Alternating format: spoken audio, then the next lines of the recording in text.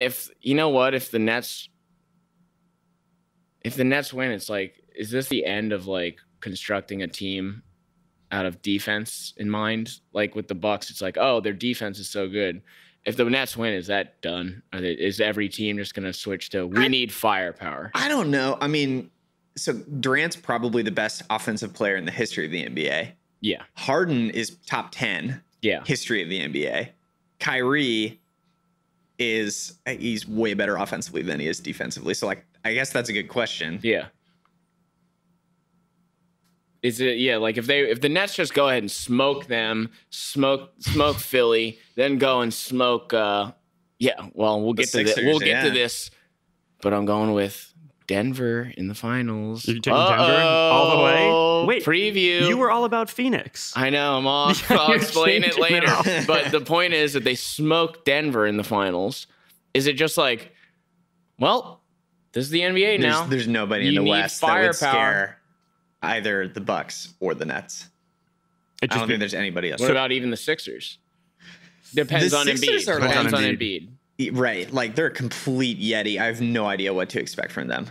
That's another defensive team. So that's my point. If they smoke Milwaukee as a defensive team, they smoke another defensive team, and then they'll take care of whoever's. Does the NBA just become every game is like the All-Star game? Like, no one plays defense, just tries to and they don't play other. with each other the entire season. So forget about going to a game in the regular season, because the players the superstars aren't going to play anymore. They're going to load manage until the playoffs. I mean, they played 8 games together, and they're doing this. It's wild. Wow. Dude, even when the Heat got together initially, remember, like, they're like 15-15 to start. Yeah. Like, they weren't that good. They needed to gel. So I think the one thing that goes against this is in New York, nobody cares about the Nets. Like, they all love the Knicks. I completely agree with you. Although, when I was walking over here, I did just see one guy with a Nets shirt on. Nets shirt. Not a jersey. That's been in the closet for decades. Yeah, that's been hanging out for a long time. But how many holes were literally? How many holes? You watched the game last night, and it's like people are just like, oh, okay. Oh, yeah, Kevin Durant made another jumper. Dude, in New York, their heads are exploding when Julius Randle does anything. Right. They'll never have the city. They'll never have the support base. But there's also, like, the question of, do they even care about that? Like, I think Durant is a really interesting example. He's been on a number of podcasts, and you can tell that all he cares about is basketball. All he cares about is championships.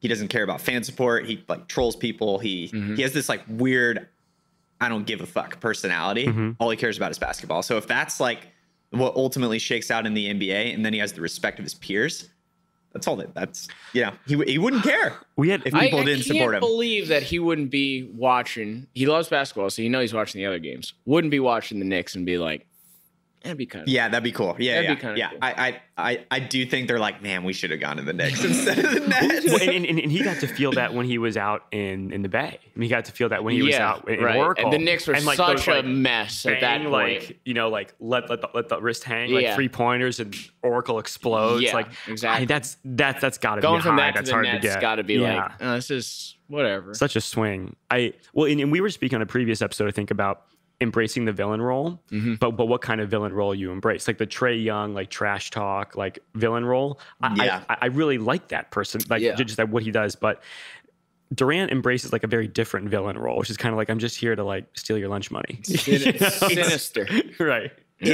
I know that I'm better than you. I don't care what the fans think. Like, Trae's trying to do it for like the energy and like the screw you, I'm the new kid on the block, and like feed off that. Durant's like, if this was an empty arena, I would still take your lunch money. I don't care which one it is. Okay, and I don't need your lunch money. And just so you can't have it. But does he secretly care? Because he did have burner accounts. So that would mean to me that he cares about himself. I think he's grown out of that. I think that's definitely his story. Yeah. The whole like, OKC, you left that. Like, you chose to just go. You bought championships. You went Thanos, full Thanos. Yeah.